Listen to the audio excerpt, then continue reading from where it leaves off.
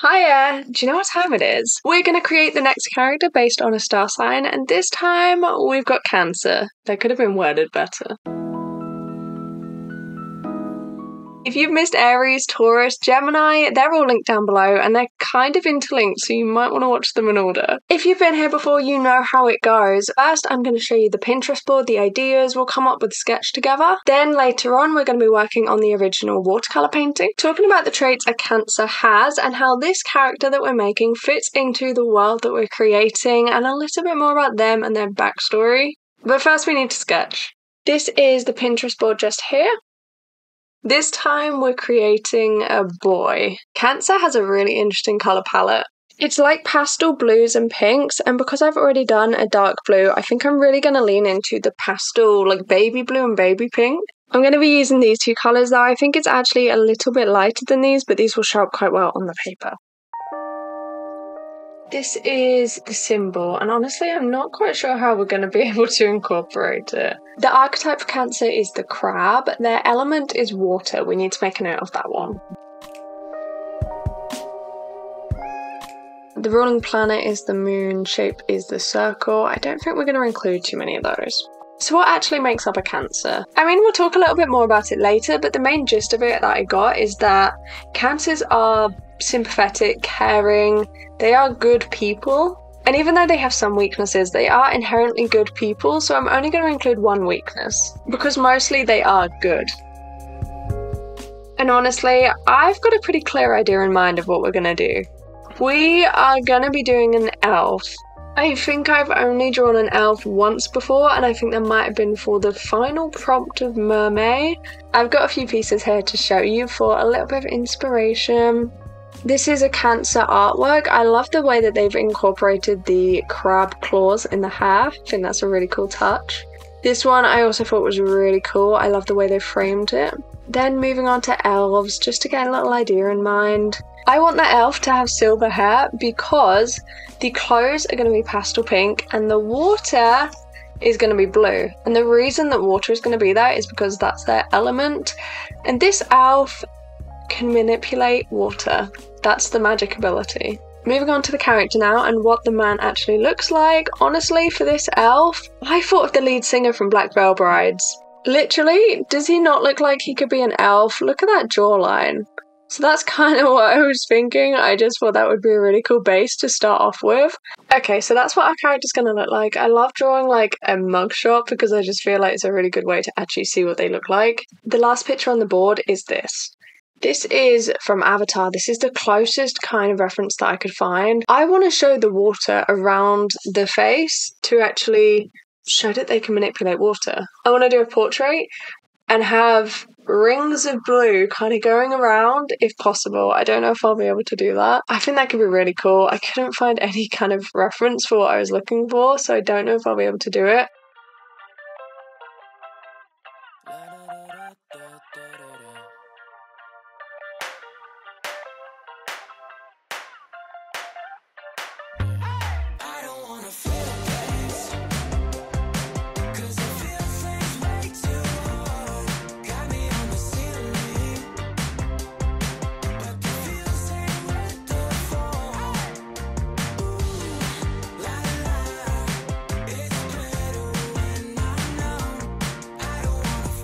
I think there's definitely elements of this face that I'm not happy with. I don't like the shape of the eyes here. I think they're a little bit too sad.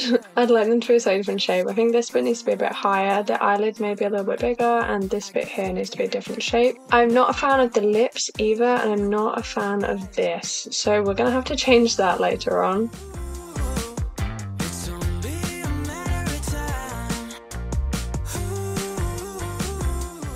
Basically, the water's gonna go kind of here maybe, and then it kind of circles behind again and then goes like that maybe. Okay, what do you think? This is what we've got for Cancer. We've got the key traits. I think the face needs to be changed a little bit more, but this is just a rough idea. We need a friendlier face. We need it to be more anatomically correct. This is the concept. Obviously the pink and blue will be opposites, but we've got the water kind of going around the body, the silver hair, the pastel pink clothes. I'm gonna get sketching on the fancy paper. I'll see you when it comes to painting.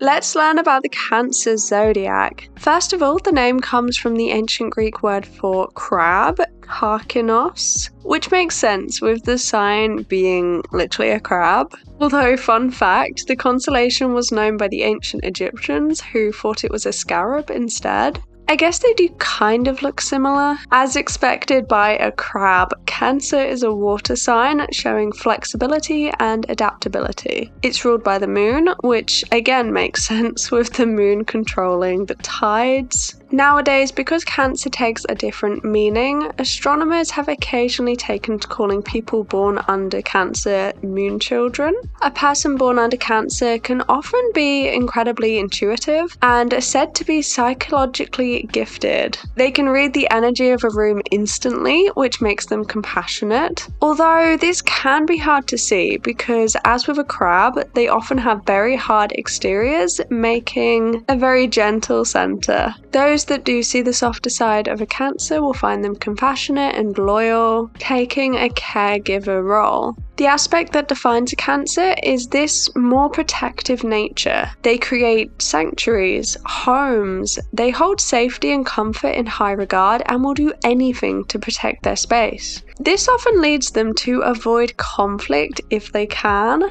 but they are incredibly protective of those they see as part of their home. 3 fictional moon children are Gatsby, Steve Rogers or Captain America, and Daenerys Targaryen. All 3 of these represent the different major aspects of a Cancer. Gatsby is incredibly loyal but keeps a cold exterior, and very few know what lies beyond the hard shell. Steve Rogers is all about protection and creating a safe home for everyone, whilst Daenerys is intuitive and follows her dreams and wills. Shall we meet the next character in the story? Karkinos was old. Being an elf, long life was to be expected, but as one of the few elf kind to leave their hidden realm, Karkinos had experienced hardship that weighed heavily on him. He'd seen famine, disease, and war rip through innocence, men, women, and children alike, especially war, the Long War. As an elf, Karkinos was a proficient magic user with a special connection to water. He understood water on a fundamental level. He instinctively knew how it flowed, where it was going, and how to bend it to his will. Under the power of a full moon, his magic grew exponentially, able to summon vast waves and torrential downpours to wash away his foes. Some scholars suggest that the elf's hidden realm is on the moon, but this is a secret that no elf would dare to share, even if they did know, because to an elf, home is everything. As the Long War raged on, Karkinos saw the horrors that were being inflicted on the innocent, how the safety of their homes were being ripped from them. He couldn't stand by and allow this to continue, so he took up arms. With blade and magic, he protected the vulnerable, not siding with any army or nation, but whatever wrongs he came across, he worked hard to prevent it. He knew he couldn't save them all, but as long as he tried, that would have to be enough. As the years went on and the weight of what he saw piled on him, Karkinos began to despair. He'd come to this land to experience what a mortal life holds, and fell deeply in love with the people. Their lives so short, but they still tried to make the most of it. But in this war, lives mean nothing. A commodity to be thrown away. The people he admired crushed under the faceless, nameless masses. After one truly horrific battle, Karkinos gave up. He decided to go home. He knew he couldn't save them. As he prepared himself, a lone woman stood still in the middle of the wastes of the battlefield. A woman of blue and gold. Lady Gemini had heard tales of a mighty warrior who fought to protect lives rather than to take them. She saw in him both an ally and a potential friend. She pleaded with him to stay, to work with her and end the war quickly. As a being of magic, Karkinos felt the pressure of Gemini's aura pressing against his. She was an incredibly powerful mage. He knew instinctively that if she wanted, he couldn't deny her requests. Her magic was simply too strong. But instead, they talked. For hours, days. Eventually, as the sun rose on the 4th day, Karkinos joined her cause. under one condition: they would take as few lives as possible. The pair were inseparable, Carcanus acting as a counsel to Lady Gemini and as her most trusted sword. There was never a moment the two were apart. As the war started to come to a close, rumours surrounded the pair. Neither confirmed anything, of course, but a late-night ceremony under the light of a full moon with less than a handful of witnesses, maybe the rumours had some truth to them. With the war over, both Gemini and Carcanos were happy to fade into legend. The old hero and the timeless lady were content on enjoying the peace that they'd fought so hard for. Sadly, as the consequences of their actions caught up to them both, they parted ways. Lady Gemini went to find solitude and peace away from prying and angry masses. Carcanos, for his part, did his duty as she asked and stayed away, though never too far. Eventually, Carcanos settled in a quiet town.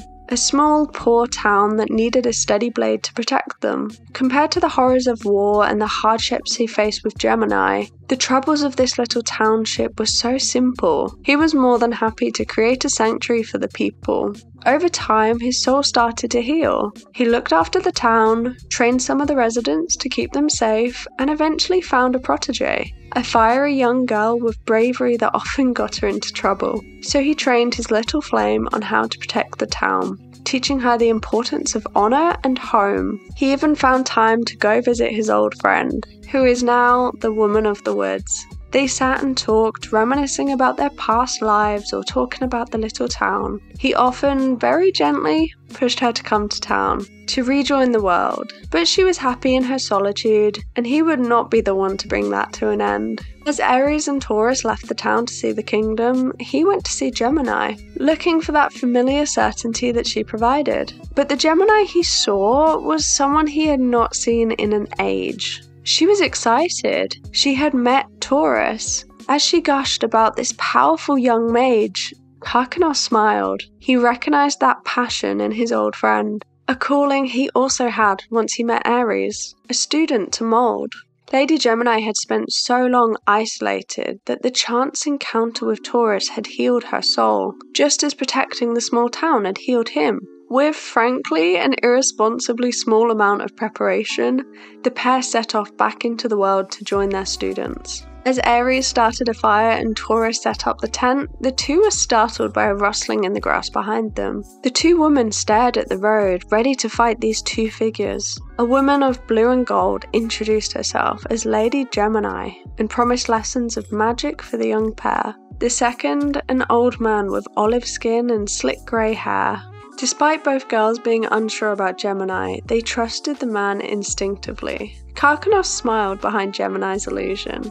It had been too long since he had some hope. And that's it, we finally get to meet the old hero. I don't know if you could tell with this painting, but I really struggled with the skin tone. I think it shows, I think it is very odd, but at the same time, he is an elf. So I don't think it's too big of a deal. The skin tone was crazy though. It was supposed to be slightly blue and then it ended up green and now I don't know what it is. I'm happy with the water. I got to use a new blue that I have. It's Helio Turquoise and it's such a gorgeous shade. I love that I got to use that for the water. I don't know, what do you think? I think it's definitely a unique look. And I like how different it is. I do like that it looks so different to all the others. However, I did accidentally use the exact same shell pink for the clothes that I also used for Taurus. Completely forgot about that, completely missed that one. They both had pink in their colour palette, and I guess I chose the exact same pink, so there is also that. Another thing is because the clothes are pink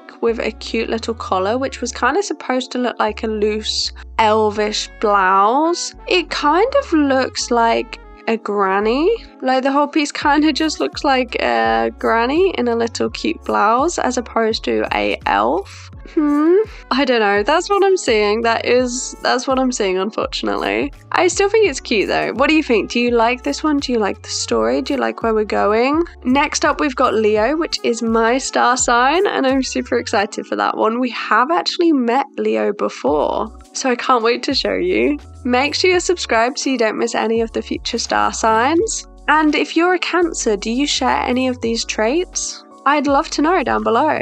Enjoy the rest of your day, and I will see you on Sunday with a new video. Bye bye!